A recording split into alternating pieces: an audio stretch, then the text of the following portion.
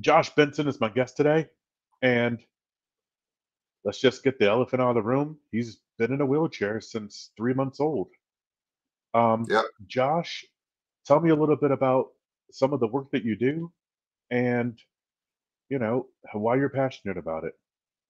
So I work at a local range here, and as a firearms instructor, and I've been doing the shooting thing for 16 years now. So my big thing is I like introducing people to shooting because I know that can be a big hurdle to get over because we were all there one time. I remember when I was 21, I went and bought my handgun, had no idea what I was doing, and went and found the local range and was like, all right, let's do this. And I was terrible. And so I signed up for some classes and I really enjoyed it and got hooked up with the right people. And it kind of took over my life. Wow, so that's incredible. So, man, it's hard to talk about, um, physical disabilities and stuff like that. So, Mm. so you've been confined to a wheelchair. Your right arm, wait, your left arm is at 100%. It's more like probably 60. I don't have a tricep. Okay. So, yep, anything that you do with your tricep, I can't do. Wow. So everything is 100% bicep. And your right arm, like how would you describe where your right arm is? My right arm, probably about 20%. I don't got any grip. I use it, you've seen me shoot, and I use it to support my left arm, but that's really all it's there for is just kind of some support. I hook it under my bicep, or I hook it under my tricep to basically lock my arm straight so the recoil doesn't make my arm bend because I don't have a tricep to counter that. So I kind of use my right arm. All it can do is just pinch basically my other arm hooking underneath, but grip, nothing. Lifting stuff, nope, not going to happen. So I am, for all intents and purposes, a one-arm shooter. So Wow.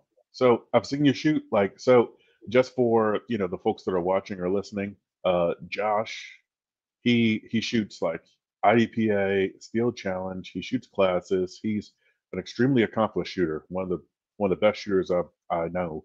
And that's completely separating the fact that, he has physical disabilities. So he's better than a lot of the shooters that I know that are fully able. So the way that you shoot, like the basically like this kind of thing yep, right here, is it okay? yep, So you have your left arm and you hook your right arm underneath for stability. yep. Mainly it's just to pinch that tricep so my arm doesn't flex up, and then just to support my shoulder. And like I injured my shoulder a couple of years ago, so like I have to support more than I used to. So Is there anything on the gun itself physically that you have to look for in order for you to be able to like use it effectively?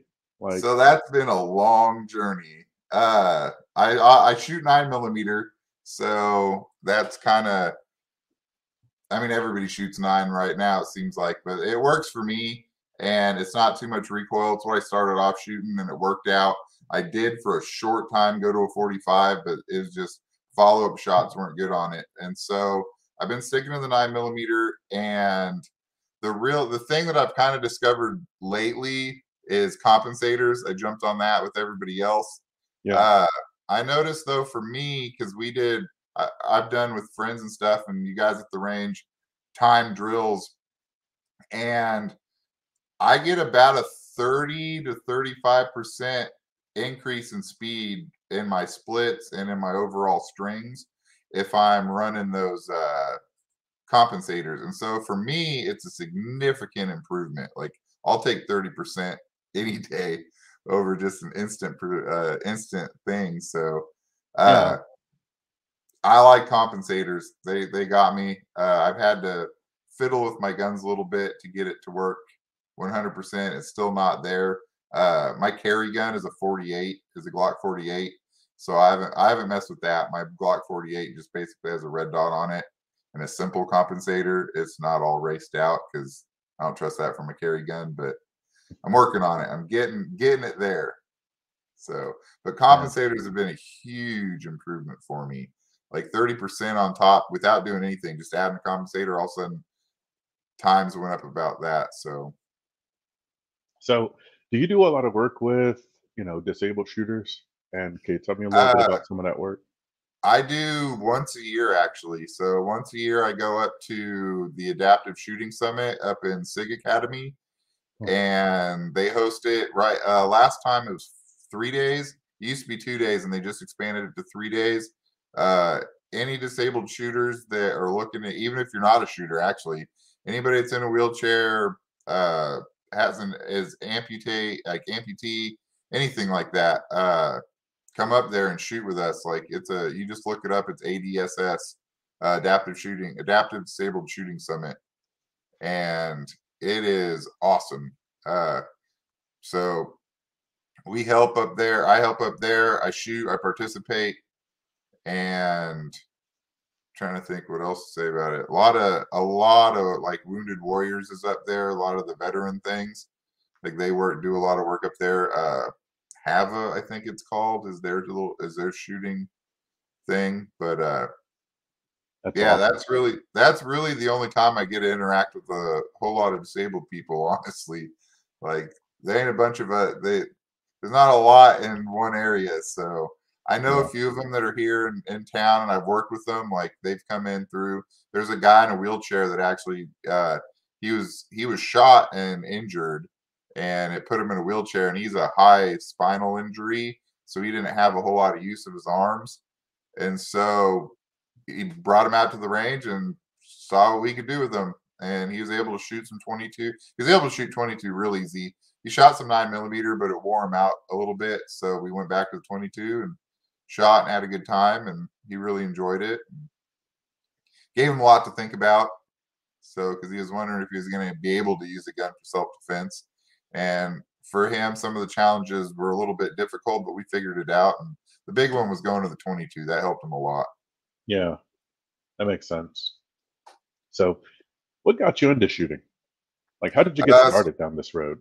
Well, so I grew up in the foothills of like the Cascade Mountains in Oregon, and so we were country folk, and like a lot of people like us, like dad taught me how to shoot, and I only really shot a rifle though. I did hunting, and because I was handicapped and had only use of one arm, I shot a lot of rifle. I didn't really know if I could even shoot a handgun, and when I was in high school and middle school, I was way too weak to be able to shoot a handgun. Really, didn't put a lot of work towards it though. So I mean, I shot my dad's 22 pistol, but I really shot rifle. I grew up shooting rifle, shot rifle a lot.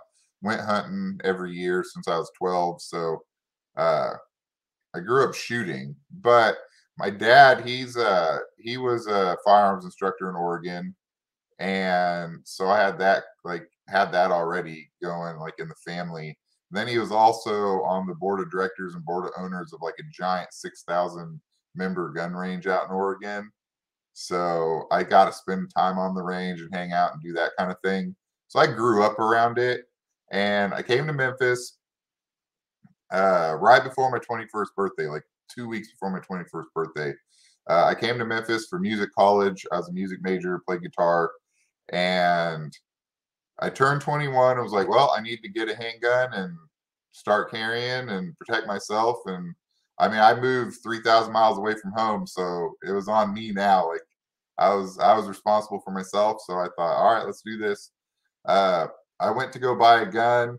They were like, oh, we can't sell you a handgun because you're from out of state. So I went to the DMV, got my ID, went right back to the gun range and got my handgun. And so then I had a handgun and didn't know what to do with it. And I was like, all right, well, let's go to the gun range. And so I just so happened to wander into Range Masters. Of the gun ranges that were in town, that was the one that I chose. Wandered into there, hung my target up. It was awful, shot all over the place. But I was like, hey, I can actually do this. Like, I was kind of paranoid at first, put some rounds down range and was like, oh, this isn't too bad. And I was like, well, I need to take a class because this is bad because I was all over the target. My target was awful. I still have it somewhere up in my attic. My very first target. It was really bad. And so I was like, all right, well, let's take a class. So I signed up for Tom's basic handgun class, Tom Gibbons, his basic handgun class. And I went into that class, and just right away, just the little simple things that like the basic fundamentals just took me to that like next level of like, oh, okay, like I get this. Because like I wasn't gripping the gun up high, I wasn't doing anything. Once I started doing those basic fundamentals, it got way easier. And I was like, oh, I just needed to do this right. And so, and that kind of hooked me though. And I was like, man, I want to take more classes. So the next class that was in, so I turned 21 August 25th. And so it was like August 29th, I took my first basic handgun class. And then 2 days later, or and then I signed up, and 2 or 3 days later, I took Gabe Suarez's Force on Force handgun course. Because I was like, well, I mean, this is going to teach me what I need to do. If this is Force on Force training, then I'm going to see really what I'm going to have to learn. So I signed up for it and took it. And that actually really opened the door up for me, because I figured out between me and him, between me and Gabe working together, we figured out how I need to carry. That was a big hurdle. It's like, all right, how am I going to carry? Because I can't carry strong side sitting down in a wheelchair. I can't access it. And so the first thing we did is figure out how I'm going to carry. And we came up with kind of a pseudo appendix carry that's like a cross draw, but kind of in the front. So the grip of my gun kind of straddles the inside of my leg, and then the barrel of the gun straddles the outside of my leg. So it kind of sits over my thigh. Oh, And that seemed to work the best for me, was that cross draw, but kind of in the front. I could put my shirt over it, and I'm sitting down. Nobody pays attention to me anyways. People are like, oh, guy in a wheelchair, and then they just go about their business. So, I mean, I could strap guns all over me and nobody would notice, but I had a good place to conceal. It was easy to access. And so then he went back to his guys. I think they're in Arizona, and his holster maker made me a custom holster and sent it out to me. And so it was for an XD. That was my first pistol, was an XD. So he made a holster for it and sent it out to me. And so this is 2003, and put it on, and that's how I carried for a long time. And then I went back, like literally like the next month, I went back and took Tom's level 2 handgun. That's where we start learning how to draw from a holster. So that's that's the story of how I got into it. wow. Wow. Man, that is incredible. Yeah, I got real lucky who I got connected with. And like I've always had good luck though about people in my lives, or in my life. They've been real good about being like, well, he'll figure it out. Like they're not like, oh, you can't do this, or here, try the. All right, let's see what you can do. This is what you need to do. Figure it out, and I'll work with you. And like Tom was really good about that, and Gabe Suarez was really good about that. After my second level handgun, I immediately took John Farnham's course, like weekend course. He came out. I took course with him.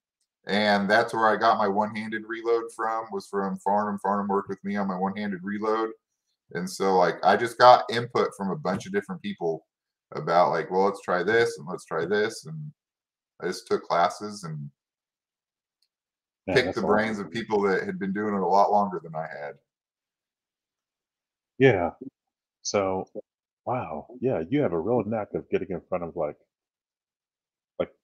the absolute right people, you know? Yeah. I lucked into walking into Range USA, and it was all kind of history after that. Just stroll right into the mothership. That's awesome. Yep. Yep. Yeah. So, let's see. What kind of reaction do people give you when they show up to class and then you're the teacher? Like, do they treat you any different than they would anybody else, or So they'll comment on it, because, and it's usually afterwards. That I don't get much of a reaction before, because I'm surprised. Sometimes I'm like, because when I first started doing this, I was like, man, I wonder how people are gonna see me. And the first thing I have to put out there is like, I'm not a veteran, because a lot of people assume I'm a wounded veteran. I'm like, I'm not a veteran, civilian, never did military service. I have to get, like, a lot of people, that's their first assumption, and so I got to get that out of the way. And then So I knew that I was coming from a civilian side of it. So it's like, well, I need to. When I first started doing this, I was like, well, I need to put myself in a position of like, why am I in front of these people? So like, I trained with everybody that I could. Like, so that kind of gave me the confidence to do it because I was like, well, I mean, I've trained and learned under the best. I know what I'm doing, and I go out there. I don't get much of a reaction from people. They're just like, all right, let's do this. And then it's usually afterwards they'll make a comment, be like, man, I didn't really know it was going to go on. I wasn't expecting you to roll in here and be our instructor. And I was like, but it was great. And they give me compliments on it. So it's usually after the fact that they bring things up like that. Like I haven't really had anybody make any reaction before. I think they're just more like, oh, okay, let's see what this is about. Yeah, that's good, man. That's great to hear. Yeah. Um, so of course you're a training junkie just like I am, but Yeah, I was. I wish I did it more now, but I was. I spent that's all I did in my 20s. but at some point it was like, okay, when was the point where you decided, hey, I'm gonna start teaching this stuff? Basically, I don't like school. I don't like college. And so I had made a ton of connections hanging out at Range Masters and basically living at Range Masters in the mothership. And so 2003, it was 3 years later, is when I took his instructor course. So I was like, I'm going to take the instructor course. I think this is what I want to do. Like, I think this is my calling. I think I'm good at this. This is what I really want to put my effort into. And so I had made a bunch of connections on that side of it. And like a lot of the time, it's really about who you know and not what you know when you're first trying to get into something. Yeah. And so I kind of put the music thing aside and pushed full speed into that. It was 2006 is when I passed. It was August 2006. So it was almost exactly 3 years later is when I passed his instructor course. And I mean, you've taken Tom's instructor course. It's not easy. It is easy now that we've been shooting for a while, but when you first go in there to do it, you're like, oh no. And so I had to prepare for it. And then I had to go in and do it one-handed because Tom isn't just going to hand out things to anybody. And that's why I liked working with Tom. That's why I liked taking his classes and spending time learning under him, is because he wasn't going to give me any handouts. Like he was like, all right, this is what you have to do it. And so I was in there every day practicing. The first year that I shot, I think it was 50,000 rounds that I did that year through training and just practice. And then I kept that up pretty good for the other 2 years because I was at about 150 to 200,000 rounds when I finally took my class. And because I had to do it one-handed, and so I had to push real hard to be able to do it. And the FBI qualifier, that wasn't that bad. I got a 96 on it, so that wasn't much. But it was passing Tom's Rangemaster course. His test. I don't know what test he does now because I think he might have changed it. But it was the 10-round shot on the 8x11 sheet of paper, and I had to do that one-handed with one-handed reloads all under time. And so that was probably about the year after that. That was my peak ability of shooting because I had been putting so many rounds down and practicing so much. So yeah, that's really when I put all that effort in and got that one class out of the way. And then it was like, all right, this is what I want to do. And so then I started hanging around Range Masters all the time. And so he had brought other guys in for us for the instructors there, like the NRA and NRA guys. So we all got NRA certified through that. And yeah, I spent Thursday nights was instructor night, so I was there for instructor nights, and yeah, I just kind of stuck to it, and it kind of So became history after that. so man, that's a lot of rounds to put down range. How much was ammo costing back then? It was 9 cents a round. That hurts. Yeah, That hurts. so, yeah. Oh, so you were at the mothership. Like, tell me what TACCOM was like back then. TACCON. I remember the very first TACCON. It was in It was in the mothership because I think the second year we went out to the police academy and did it out there at the police range. And I mean, I had taken 2 classes from Farnham already by then, and that's when I first met South Narc and a lot of those guys. So that was the first time that I met a lot of those guys, and so that got me into that circle about being able to train with those guys and knowing those guys. And yeah, we had they did force on force in the BB gun range, or the air gun. I shouldn't call it the BB gun range. The air gun range where Memphis practiced was at Range Masters, and so we did force on force in there. They had completely built up the range into like a bunch of different stages with sheets all set up. They had like half a car like door in there, like so we could do like a car thing on one of them. Like it was a really cool setup for especially the small space. Did you ever get to see pictures of it? Did you ever go in there? I've seen pictures of TechCon back then, and I actually visited that range a couple of times, but Yeah, it was it was really small after, in there. yeah, it was after Range Master, after Tom moved to Florida. But Yeah. yeah, that was tiny, man. Yeah, and so Yeah, we had a ton of people in there shooting and going through that thing, and in the classroom we had lectures and stuff. So I mean, it was a great time. So wow, wow, yeah. Oh man, so yeah, gum, yeah. So let's put ourselves in the mind of someone that they may be considering gun ownership, or they may be considering coming to a class, but they may be afraid, or they may have disabilities. Like, what kind of advice can you offer to that kind of gun owner? I would say just do it. And don't worry about what people say because people are going to make comments. You're going to show up with the wrong gun. You're going to not know what you're doing right away, and somebody's going to make a comment on it. You just got to push it aside. We all started there. Everybody didn't know what they were doing at some point.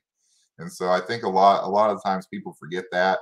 And then actually the people that say it the most, the people that talk the most probably don't take that many classes or shoot that much anyways. So you just got to ignore them. You got to ignore what anybody says and just like push through it and like figure out what works for you and like figure out what guns work for you, like what setup works for you because everybody's different and you're going to have your things that you got to figure out. And part of it is just sticking to it and figuring those things out because people can tell you what you need to do, but until it clicks in your brain, and it might click a different way. It might be, oh well, this works, and if you're getting good times on the timer, that works for now, and try different things. And when you get better times, then be like, okay, well this works better. And you always make sure that you have that thing that's tracking your progress. Like let it be the timer or your targets and stuff, and just like and stick to it. Like don't go to the range one time, be like, okay, I shot my gun, I'm good.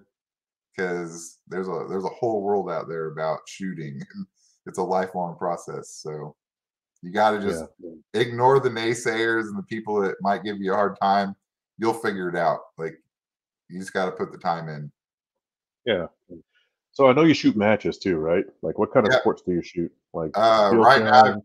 right now I'm doing steel challenge. Well, right now I'm not. My cart's out, so I'm not doing nothing. But steel challenge is my favorite game right now. So I know you used to play like IDPA, or yeah, did you ever done step into? IDPA. I never did IPSC or USPSA. There's a lot of movement and stuff in that one. Uh, I did cowboy action. I like cowboy action a lot. Uh, but then with my shoulders and stuff, it's a lot of work doing it now. So uh, actually, I did 3-gun back in the day too. I really like 3-gun. But again, it was a lot of movement. My shoulders aren't what they used to be. They do a new thing now. I got the honor of being invited to. They do a thing called Battle Buddy 3-gun, and that's for disabled shooters. And basically, you disabled shooters and able-bodied shooters get together and shoot a 3-gun match. And when it's the disabled shooter's turn, they get in this like wheelchair that has a handle on the back of it, and one of the other able-bodied guys pushes them through the course, so that guy can just so the disabled shooter can just focus on shooting, and it's awesome. And I got to go do it out at Jerry Micklick's private gun range there. So out in Louisiana, so we got to hang out with Micklick, and he taught us how to shoot 3-gun one day, and then the next day we all went and shot a match with them, and it was a real good time. So, Oh uh, man. so that's real fun. So I want to get involved with those guys, with the Battle Buddy guys, and so just talking to them and trying to figure out, they're getting everybody's input on like how can we make this more accessible for everybody, and they're real cool about that, because the thing that we figured out on day one when we were doing the classes is I can't shoot a shotgun anymore. Like I used to shoot trap and sporting clays and all that stuff, and I can't do it anymore because of my shoulder injury and my right arm. Like I can't do it. I'm getting older now and my body's falling apart. And so we figured out, all right, well, you can't shoot shotgun, that's fine. And then with the rifle's not that big a problem. 5.56, I've been shooting that forever, and there's hardly any recoil in it. But the gun weight kind of starts getting to me, and so they actually got Lena Mikulik's 9mm carbine that she uses, and so I ran that for the first half of it, and then my arms were starting to wear out, and so I actually ran the last half of the 3-gun match with just a handgun. So I was shooting the rifle targets out, like rifle targets with a handgun. They're like, whatever, you shoot him, you shoot him. So I ran the rest of the course with just a handgun because that's what worked for me. And so, Oh man, that's legit. Dude, tell me more about that weekend that you spent with Jerry and Lena Mitchell. so that first day we did a class with him, and so he taught us all how to shoot 3-gun. We started with handgun, went to shotgun, shot some rifle, and I mean I've shot and trained with a lot of people over the years, and it was weird, but I kind of learned more from him in those 8 hours we spent than I've probably learned in the last 10 years of doing this, just because of his insights on stuff. And he kind of changed the way I think about certain things that we kind of ingrain into ourselves and then don't try to move away from. He's like, no, I do it like this. And I was like, oh, wow, I've never even thought about doing it that way.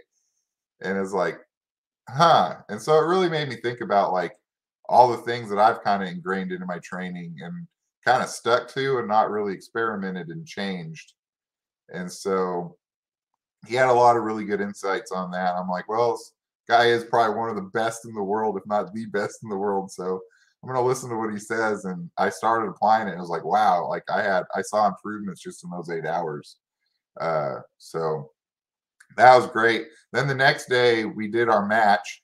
And so we shot the match with them, and he gets in the chair and they push him around and he does it all from the chair. So you can do That's it like we awesome. do it. And like, yeah, he still beat us all. Like his times were ridiculous, but uh, yeah, it was just a good time. It was just hanging out at his range and shooting, and it was a really well put together match. And like, if you're in a wheelchair or disabled in any way, that's the guys to go seek out right now, is the Battle Buddy guys. Like, if you want to do competitive shooting, they are set up for you. They bring the wheelchairs there. They got people to help you. Uh, I can't transfer into those chairs by myself just because the way they're set up, and so they help me move over into those chairs. Like, everybody's super helpful, and like they want to get you in there, and they help load megs for everybody. And yeah, like you'll get well taken care of if you get in touch with those guys. And that's in Arkansas, correct? No, I think they're based out of South Carolina. Okay. I think that's where their home base is, but they do matches all over the place. So, and they're trying to expand. They've been going for a few years now, so they're just trying to get bigger and bigger. And they need help. Like, even if you're not disabled, they need help. They need people to go shoot matches with them and help out. So if you're looking to volunteer, that's something to help out with. So Yeah. Like, where would we look for something like that to help out? Like, is it battlebuddy.com yeah, or Battle Buddy 3-gun with the number 3. battlebuddy 3gun with the Yep, number 3.com? yep. Okay. Yeah, I'm gonna try to put that into the description of the video. Dude, that's incredible. Yeah, That's those awesome. guys are amazing. Like those guys really have a passion for it. Man, that's And so a fantastic. lot of the guys that I was with, it was actually most of the disabled shooting community ends up being pretty small when events are going on. So the same guys that I was up with at the ADSS up in SIG, most of those guys were, well, not most, I would say probably 90% of the guys that I was down there with at the Battle Buddy 3 gun are all the same guys. So it's a real close knit community that's growing because now we have that kind of yearly thing we do up at SIG together. And so it's getting to become a tight knit community. Wow. So there's the yearly thing at the ADSS shoot Yep. up the SIG, And and then there's the Battle they're Buddy. always looking for volunteers to help out up there too. Right on, man. Right on. That's awesome stuff. So is that related to so I heard about this certification. I forget who, who does that. There's the certification for helping um disabled shooters. Yeah, Richard Cicero. That's who does that. And he's like the head instructor up there for the ADSS thing. He does a lot of I know he does a lot of work with trying to get the rifle braces, the pistol braces. He does a lot of work with that with SIG and like with the other companies trying to get that the government not to take those away from us because those are actually adaptive equipment that help a lot of people. And so he's real big into that. And yeah, he does. We all a bunch of us went down to Florida and took his like NRA disabled shooters instructor course, I guess you'd call it. And that was really good too because I haven't really worked with a lot of other disabled people. And the thing with like disabilities is, yeah, I might be in a wheelchair and you might be in a wheelchair. And like two guys might have the same disability, the same spinal injury, but the way it affects them is going to be different. And so there's not a catch all for everybody. So what that really did is that opened my eyes to like, here's a bunch of different methods to try and depending on what they can do and what can't they do, here's a toolbox for us to work from. So, I mean, there's a lot of stuff that is sort of universal, like getting tucked into the back. Like if you're right-handed, getting tucked back into the back right side of your wheelchair as much as possible, so you have as much body contact with your chair for support. Like that's a big thing that's super helpful. And so some guys can't do that though. So you just got to see what their abilities are. And that's what that did is gave us a toolbox to work with. The able-bodied guys that were there shooting, they had them kneel they brought a metal chair over and then they kneeled one knee onto that chair so that it could simulate what being on a prosthetic's like when you're shooting. Because you lose a lot of stability if you're standing on one leg with your knee on a metal chair. And so and then he taught us like ways for people with prosthetics how they can position themselves better to shoot and stuff. So it really was just it's a big toolbox to use for when you get people in to see what you can do to help them out. Wow, man, that's incredible. So, yeah, gum. So, because I hear about it from a lot of other, instructors as well, like they're able-bodied instructors, and then someone comes in a wheelchair or they have a prosthetic, and it's like they really have to think outside the box Yep. to come up with ways to help them. Yep. Um, To the me, the best. big thing that I would tell people, oh, not to interrupt, sorry about No, interrupting, no, but no, no. I'm here for you, man. the big thing that I would tell those instructors, the main thing is like try to get the basics down of the like let's see what you can do and then work from there because if you try to figure that stuff out before you're actually working with them you might end up just imagining a bunch of dead ends. So you really just kind of have to go by the seat of your pants when it comes to that. It's like, all right, can you hold the gun? Like step one, can you hold it? All right, this is what your grip is. All right, can you hold it up high enough? If they can't hold it up in front of their face to look down the sights, let's put a laser on it. See if you can hold it down lower and use a laser. So you won't know those things until you get in there with them and start figuring it out. So Yeah, that makes a lot of sense.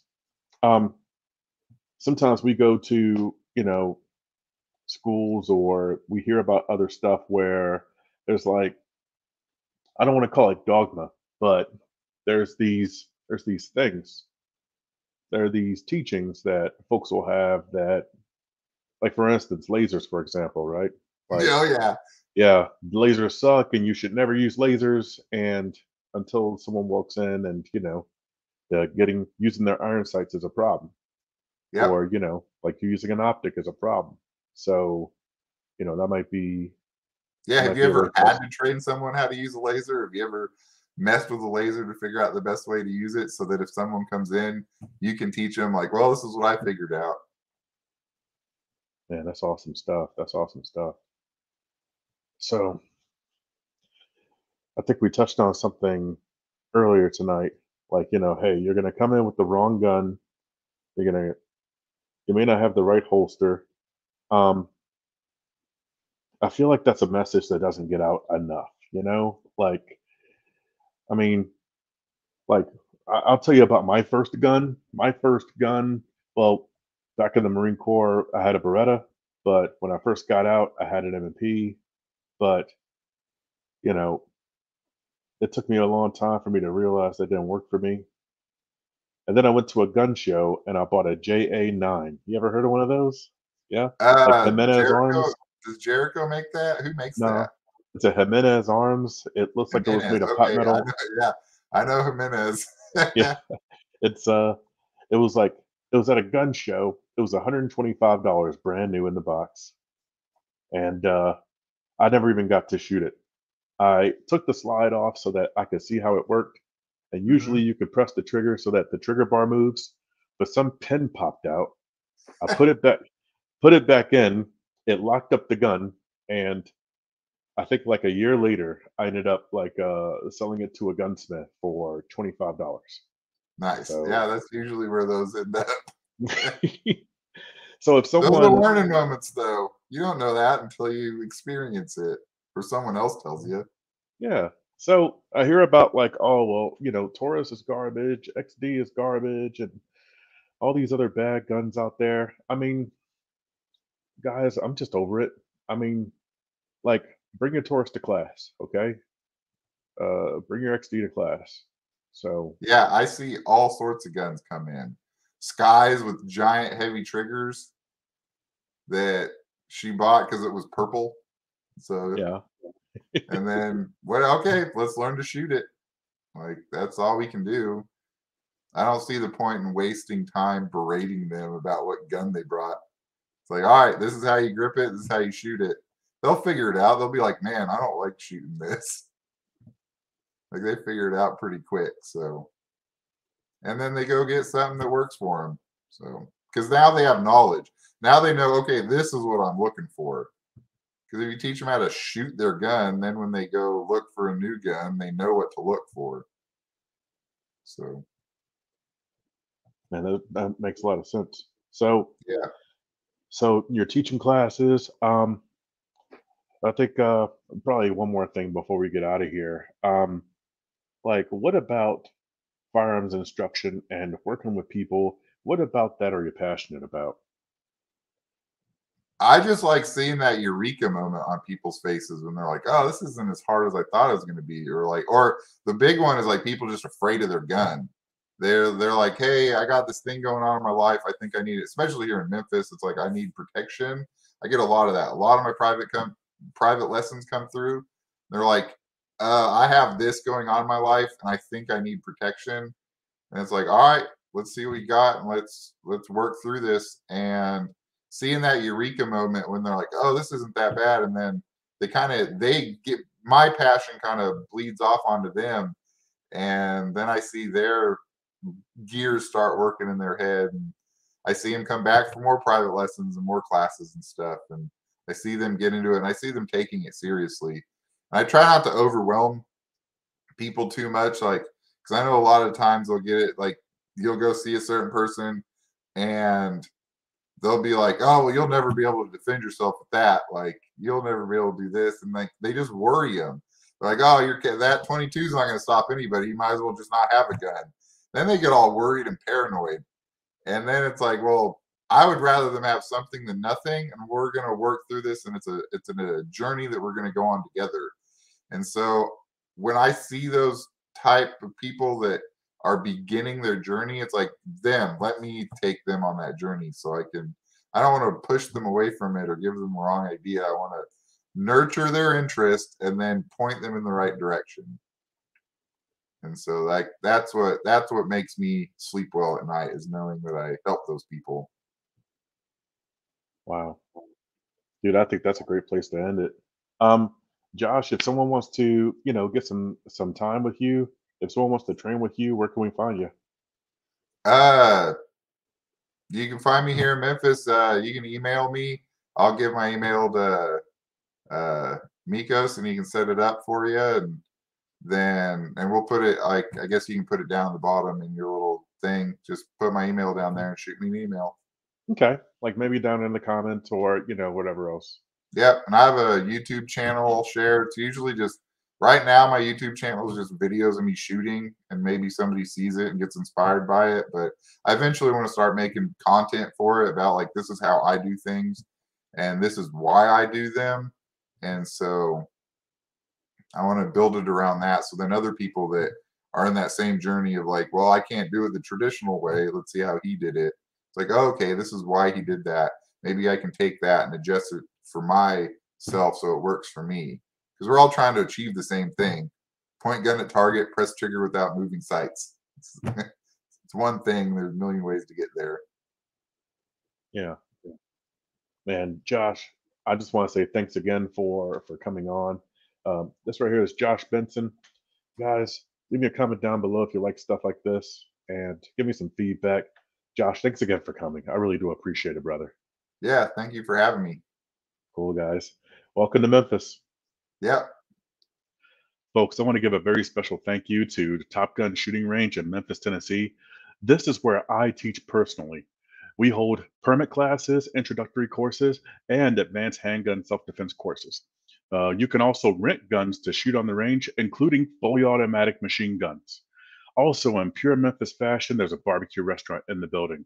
Top Gun Memphis has 4.9 stars on Google reviews, so if you're in the area, come by and see us. Go to topgunmemphis.com for more info.